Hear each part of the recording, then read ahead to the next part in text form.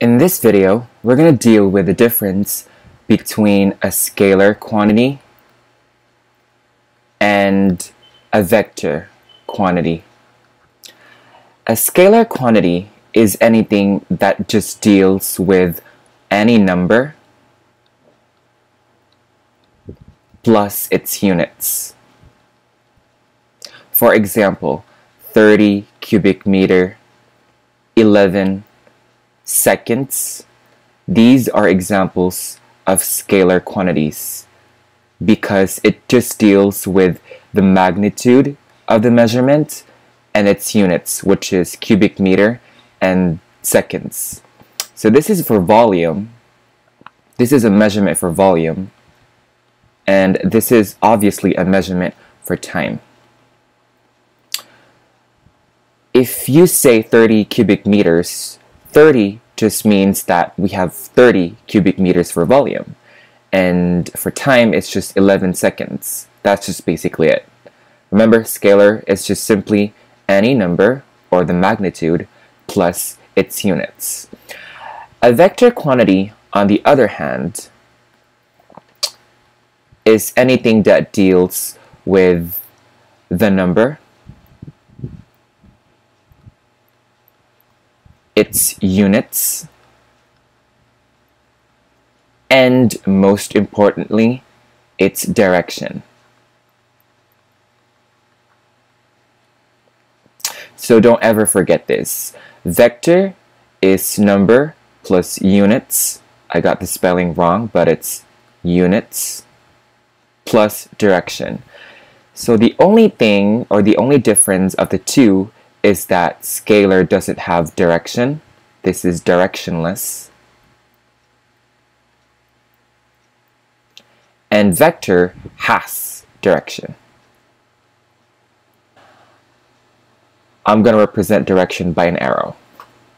So it has direction. So I'm going to give you units or measurement and tell me where it falls to. Is it scalar or vector? What about 30 kilometers per hour? Do you think it's a scalar or a vector? Well, for one, it doesn't have any direction. A requirement for vector is that it should have direction. If it doesn't have any direction, or if it doesn't involve any direction, then it automatically falls on a scalar quantity. So 30 kilometers per hour is a scalar quantity. But if we say 30 kilometers per hour due east, it means that a car is actually traveling 30 kilometers per hour to the direction of east. It has direction, it has number, and it has units, therefore it falls on the category of a vector. So that's just the two main difference between a scalar and a vector quantity. Scalar is directionless, vector has direction. By the way, this would also give you the difference between speed and velocity. This is speed, for all we know. 30 kilometers per hour. Kilometers per hour is a unit for speed. But if you put direction on a speed, it actually becomes what you call velocity. So the difference between speed and velocity is that speed is a scalar quantity, and velocity, because it involves direction, which is east, west, north, or south, whatever direction that is, it becomes velocity. So that's the main difference between the two. What about force? The unit for force is Newton. Newton, or force, falls under a vector quantity. Why? A force is anything that is a push or pull. So if you're pushing a car, you can push it either to the right or left, up or down. So that involves direction to a force. Therefore, force, or Newton, is a vector. Another examples for scalar are distance. When you say 50 meters, that's distance. It doesn't tell you which direction it goes. It just gives you the magnitude and the unit. So distance is a scalar quantity. But if you put direction on a distance, for example, 50 kilometers northeast, it means you're traveling 50 kilometers north of east, then this makes it, guess what? A displacement. So that's the major difference between a distance and displacement. Displacement involves direction apart from the unit of length and the magnitude, but distance just deals with 50 meters, the unit and the number. Now, the other thing that you need to know is the different ways on how to represent vectors. One way of representing a vector is, say, I have a vector of 200 newtons. Remember, force, all kinds of force, is a vector. And it's directed at, let's say, 30 degrees. The way you write it is you write a Cartesian plane. Of course, this is the y-axis and the x-axis. So 30 degrees represents the angle of your force relative to the x-axis. And I'll write this as an arrow. All vectors are actually represented by an arrow because it involves a direction. So it's gonna look a little something like this. So this is 200 newtons of force, 30 degrees relative to the x-axis.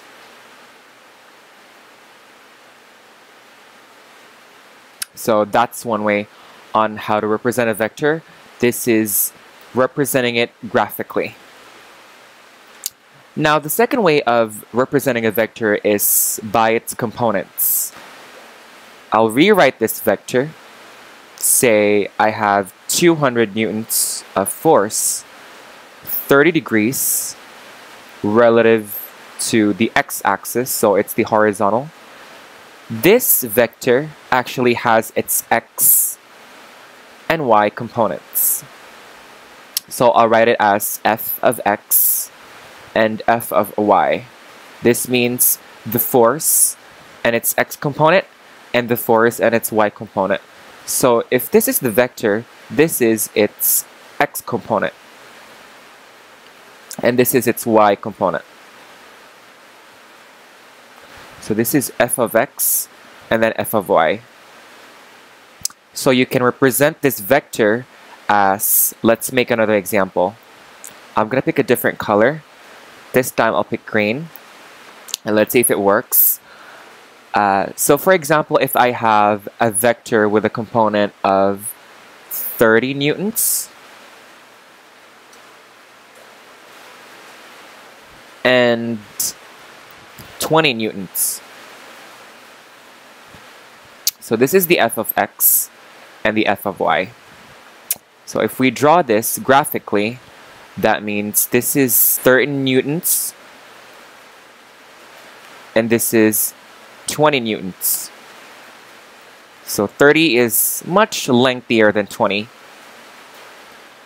And the line in which the tail of the first vector mix with the head of the second vector is actually our resultant force. So this is f of y and f of x, and this is the actual vector. Now, if I have f of x as negative 10 newtons, and my f of y, or my y component for the force, is 10 newtons, how do I graph it? Let's write a plane here.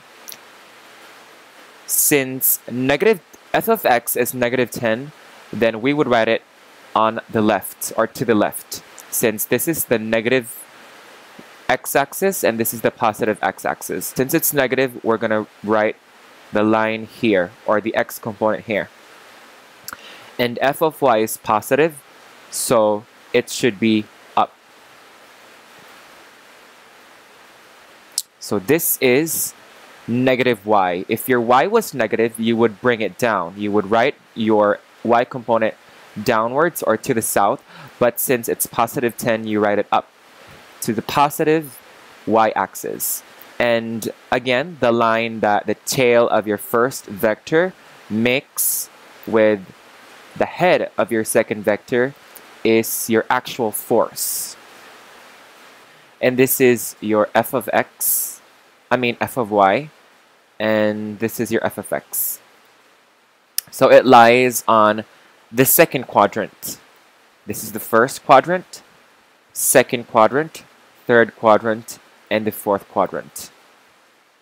Let's try another example. Say I have a plane here, and the angle of my vector is 225 degrees. For which quadrant does my vector lie? Is it on the first quadrant, the second, third, or fourth quadrant? So this line right here is 0. This is 0 degrees. It basically means there's no angle made yet. Once it gets here on the positive y-axis, this is 90 degrees. So the first quadrant makes a 90-degree angle. This is 90 degrees. On the second quadrant, it makes a full 180 degrees relative to the positive x-axis. So from here to here, one straight line, that's 180 degrees. And if we add another 90 degrees here, 180 plus 90 is 270. So that would make it 270. And if you make a full rotation, that's going to make it 360. One circle is 360. So if your angle is, or if your vector is at 225, that means it's somewhere here.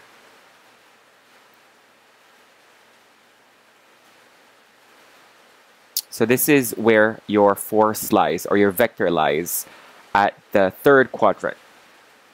So let's make a quick review. If you have a force or any vector, that means you also have its x component, or f of x, and its y component, or f of y. If you're given the components and you're looking for the actual force, notice that f of x and f of y are perpendicular to each other. And the force creates a hypotenuse. So if you have the f of x and f of y, you can get the f using the Pythagorean formula, which is f is equal to the square root of the sum of the squares of the other two sides. If you also have the force and you know the angle that the vector or the force creates relative to the x-axis, you can find the f of y, or the y component, using this formula. F of y is equal to f, or the force, the value of the force, sine theta, or sine of the angle. And if you want to know f of x, you can use the formula, the value of f, or the force, times cosine theta. And you don't have to worry because you can get the sine of the angle using your calculators. Also, if you want to get the angle, because you're given the y component and the x component, you can use this formula. The angle is given by the arctangent or the inverse tangent of f of y over f of x. These are the formulas. These four formulas are the most important ones that you can use in the future once we start adding vectors.